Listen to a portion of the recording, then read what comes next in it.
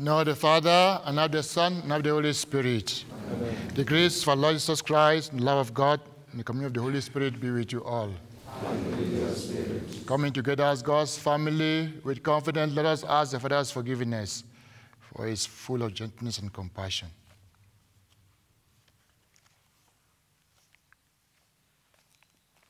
I confess to God and to my brothers and sisters that I have greatly sinned in my thoughts and my words, in what I've done and what I've failed, through my faults, through my most grievous faults. Therefore, I ask Blessed Mary, the Virgin, all the angels and saints, and to my brothers and sisters, to pray for me to the Lord our God. May Almighty God have mercy on us, forgive us our sins, and bring us to everlasting life. Amen. Lord, have mercy. Lord, have mercy. Christ, have mercy. Christ, have mercy. Lord, have mercy. Lord, have mercy. Let us pray.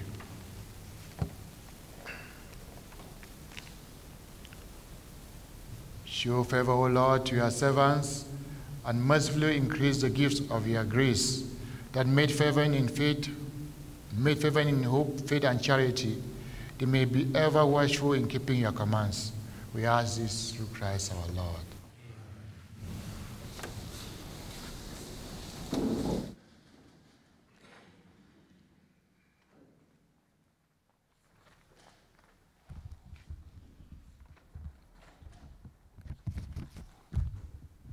A reading from the book of Exodus.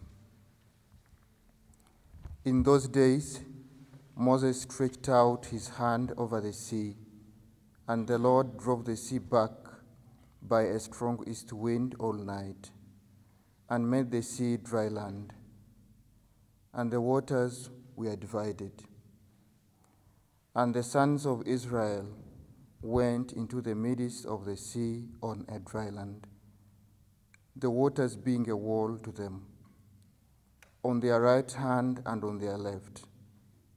The Egyptians pursued and went in after them into the midst of the sea, all Pharaoh's horses, his chariots, and his horsemen. And in the morning watch, the Lord, in the pillar of fire and of cloud, looked down upon the host of the Egyptians, and discomfited them, and discomfited the host of the Egyptians, clogging their chariot wheels so that they may drove heavily. And the Egyptians said, "Let us flee from before Israel, for the Lord fights for them against the Egyptians." Then the Lord said to Moses, "Stretch out your hand over the sea,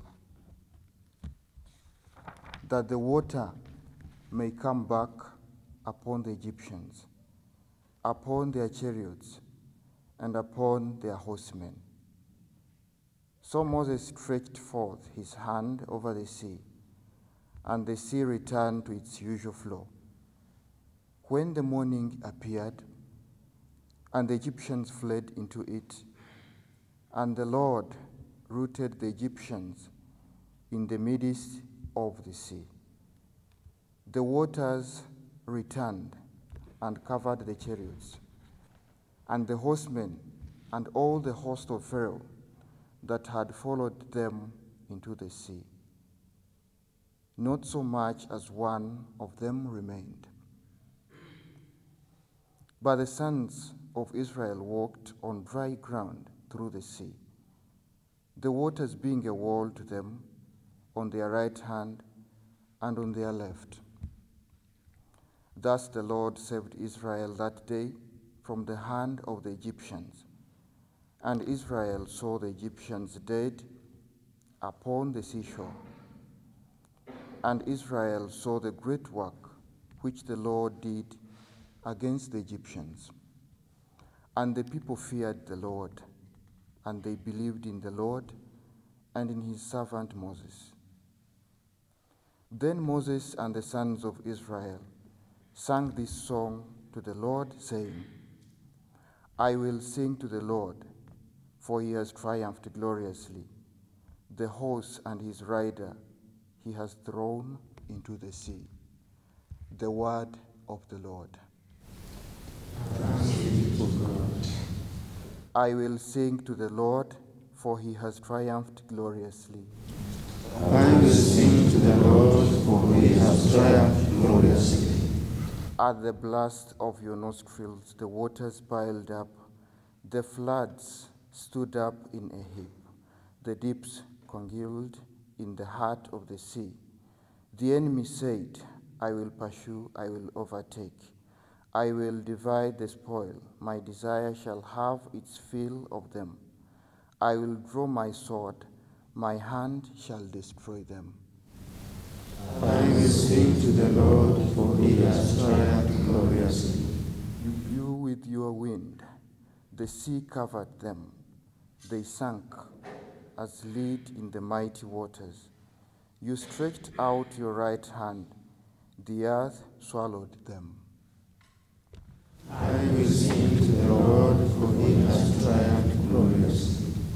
You will bring them in and plant them on your own mountain, the place, O Lord, which you have made for your abode, the sanctuary, O Lord, which your hands have established. I will sing to the Lord, for he has triumphed gloriously.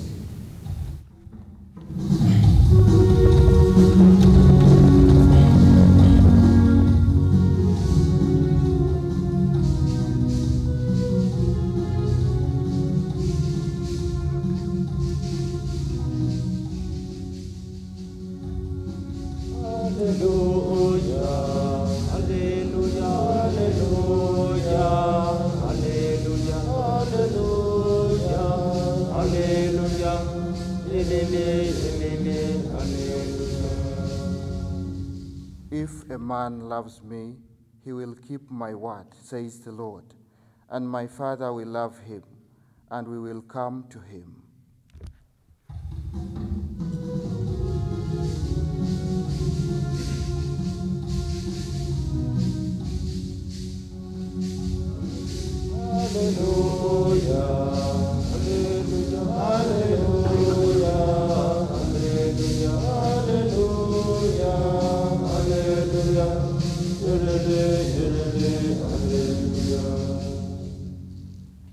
The Lord be with you. A reading from the Holy Gospel according to Matthew. At that time, while Jesus was speaking to the people, behold, his mother and his brethren stood outside, asking to speak to him. But he replied to the man who told him, "Who is my mother, and who are my brethren?" And stretching out his hand towards his disciples, he said, "Here are my mother and my brethren. Whoever does the will of my Father in heaven is my brother and sister and mother." The Gospel of the Lord. Praise to you, Lord Jesus Christ. My dear brothers and sisters, today is the Tuesday of the 16th week of the ordinary time. And the theme of our reflection today is discipleship as belonging to the family of Jesus. Normally, a family is a group of one or more parents who are living together with the children or who have a common ancestry. And today, in the Gospel, we are hearing Jesus, his parents came and his brethren to look for him, and they asked to speak to him. He replied to the person who asked him that, "Who are my brethren? Who is my mother, and who are my brothers?" Does it mean that Jesus was belittling or denying his mother? No, instead, he was raising his mother higher. Why? Because Mary was the first disciple of the Word. He was the first one to say yes to bear Jesus Christ. And highest did not only stop in bearing Jesus. At a time when a single mother like Mary, a widow for that matter, needed to stay with his son, look at his eye and see if he's hungry, prepare for him the best meal, check on his clothes and wash for him, just as an ordinary woman would do, an ordinary mother would do for her only son. That is the time when she had to respond more to the will of God by letting Jesus go, leave her family to go and do the will of God. And with this, many parents have to bear with such a situation. Even Jesus did not like it, I'm sure, to leave her mother alone at home so that he could go and preach. I know of a priest in Uganda. He's in a congregation where they have holidays every after 10 years. He came to see his mother at home, and while he was leaving for the Philippines, his mother was already 82. The mother asked, "My son, when you come back after 10 years, will you still find me, or will I see you again?" My dear brothers and sisters, there comes a time in life when we have to say bye, when we have to sacrifice our own blood relatives, our own family members, to do the will of God. And so, at this moment, my dear brothers and sisters, let us pray for all the parents who have sacrificed their children to the will of God, and also those who have left their homes, their families, to respond to the call of God, that God may fill the gaps that they have left behind their homes. Let us bless the Lord.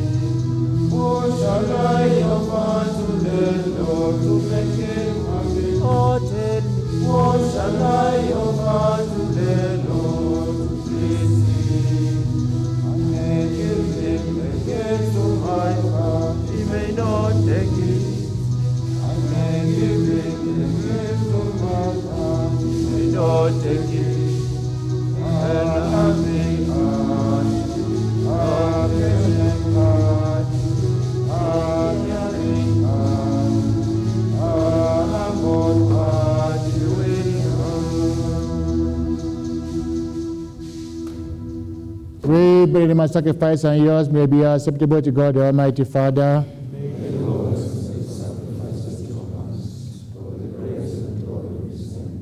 For our good and O God, who in the one perfect sacrifice brought to completion varied offerings of the law, accept, we pray, this sacrifice from your faithful servants, and make it holy as you bless the gifts of Abel, so that what each has offered to the honor of your majesty may benefit the salvation of all. We ask this through Christ our Lord. Amen. The Lord be with you. Lift up your hearts. Let's give thanks to the Lord our God. It is true, right, and just, our duty and our salvation, always and everywhere to give you thanks, Lord, Holy Father, Almighty, eternal God. For although you have no need of our praise, yet our thanksgiving is to serve your gift. Since our praise add nothing to your greatness, but profit us for our salvation through Christ our Lord. And so in company with the choirs of angels, we praise you, and with joy we proclaim. Holy, holy, holy Lord, God of hosts, heaven and earth are full of your glory. Hosanna in the highest. Blessed is he who comes in the name of the Lord. Hosanna in the highest.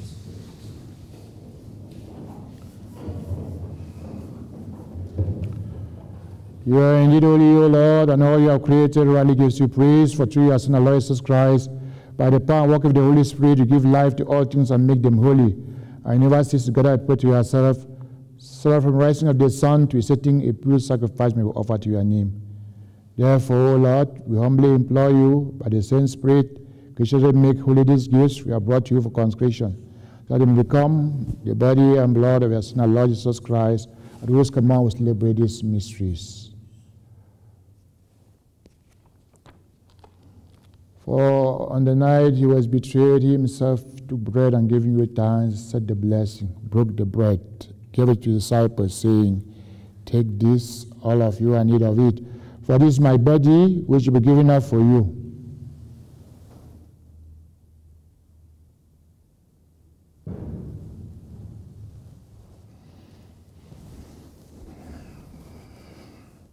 In a similar way, when supper was ended, he took the chalice, and once, and giving you thanks, he said the blessing, gave it to the disciples, saying, "Take this, all of you, and drink from it. For this chalice of my blood, the blood of the new and eternal covenant, which will be poured out for you and for many, and for the forgiveness of sins. Do this in memory of me."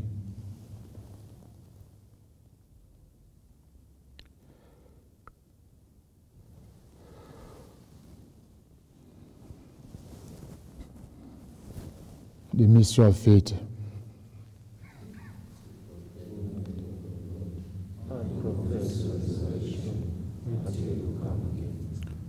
Therefore, O Lord, as we celebrate the memory of the saving passion of your Son, his wondrous resurrection and ascension into heaven, as we look forward to his second coming, we offer you in thanksgiving this holy and living sacrifice.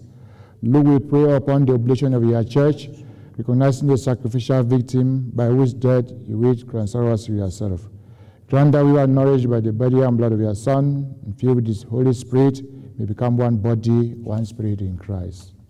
May he make of us an eternal offering to you, so that we may obtain an inheritance with your elect, especially with the most blessed Virgin Mary, Mother of God, with Saint Joseph, her blessed spouse, with the blessed apostles and glorious martyrs, and with all the saints on whose constant intercession in your presence we rely for unfailing help. May the sacrifice of our reconciliation, we pray, O Lord, advance the peace and salvation of all the world. Be pleased to confirm in faith and charity your pilgrim church on earth, your servant Francis our Pope, and David Cameron, our apostolic administrator, the other bishops, all the clergy, and the entire people you have gained for your own. Listen graciously to the prayers of this family, whom you have summoned before you. In your compassion, O merciful Father, gather to yourself all your children scattered throughout the world. To our departed brothers and sisters, and to all who were pleasing to you at their passing from this life, give kind admittance to your kingdom. There we hope to enjoy forever the fullness of your glory, through Christ our Lord, through whom you bestow on the world all that is good.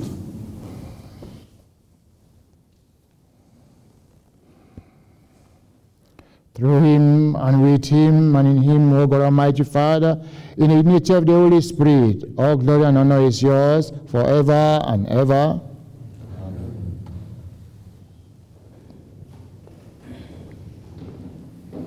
Jesus told us, call God Father, and so we have the courage to say, Our Father, who art in heaven, hallowed be thy name. Thy kingdom come, thy will be done on earth as it is in heaven. Give us this day our daily bread, and forgive us our trespasses, as we forgive those who trespass against us.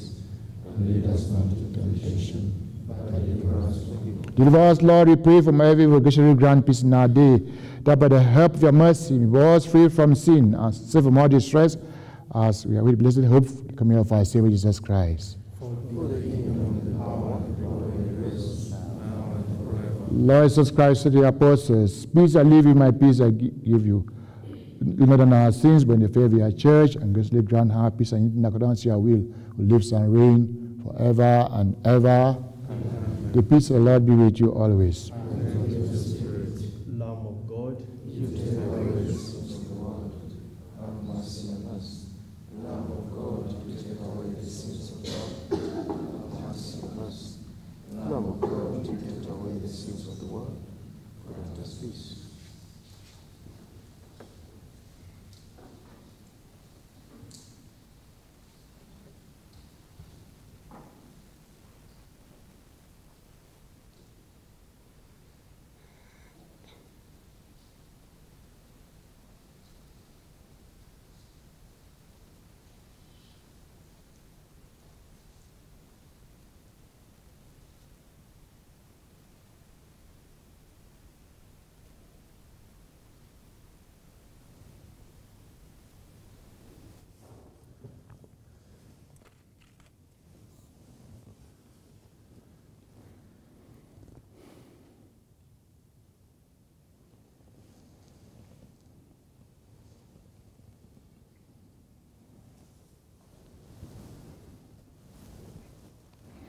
Behold the Lamb of God.